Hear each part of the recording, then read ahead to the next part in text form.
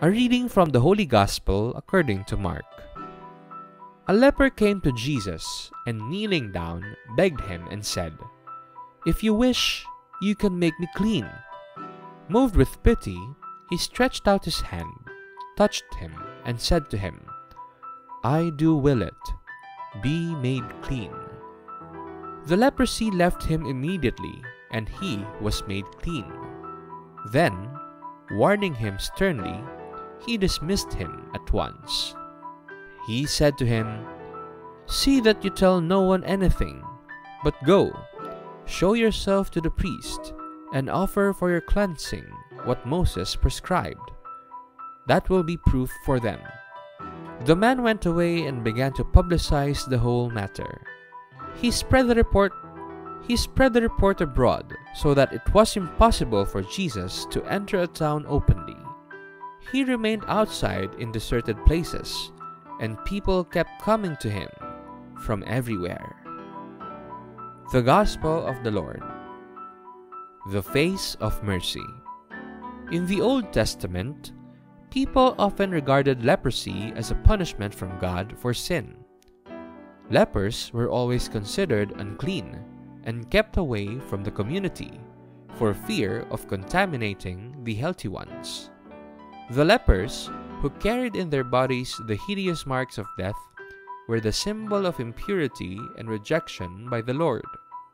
To the ancients, the world seemed to be divided into two opposing spheres, one occupied by the forces of life, the other in the hands of the powers of death. To the first, God and the pure people belonged. To the second, the idolaters and all that are under the power of sin. The spiritual leaders of Israel have categorized people into the clean and the unclean, the just and the sinners. The Gospel accounts of Jesus' encounters with the lepers are a mark of God condescending to the sinful situation of man in order to cleanse it and restore man's dignity as a child of God, the condition of the first man, Adam, who lived in paradise. The message is clear. God chooses to become man and suffers like man in order to restore man's relationship with him.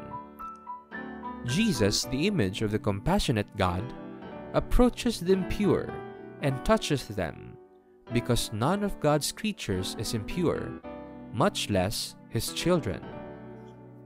Jesus chooses the marginalized, those who are rejected by all.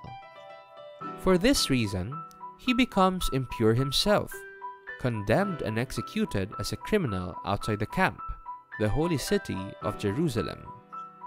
In Misericordia Vultus, the face of mercy, his bull of indiction of the Extraordinary Jubilee of Mercy 2015 to 2016, Pope Francis writes, "Jesus Christ is the face of the Father's mercy. Jesus of Nazareth, by his words, his actions, and his entire person, reveals the mercy of God." We need constantly to contemplate the mystery of mercy.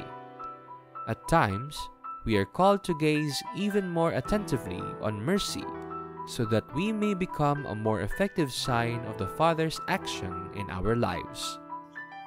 To some people, the scourge of the COVID-19 that has ravaged the entire world was seen as a punishment for the sins of humanity that has neglected God. The coronavirus has exposed human frailty and vulnerability, and the specter of death of those afflicted with this disease renders everyone equally dependent on God, the Creator. Yet, even as God permits such pandemic to happen, it also allows fellow human beings to manifest heroic and generous actions in forms of care, compassion, nurturance, and charity. The face of God's mercy is at work among the people who risk their lives as frontliners in the prevention and care of the sick, in the distribution of aid to the weak and the lowly ones.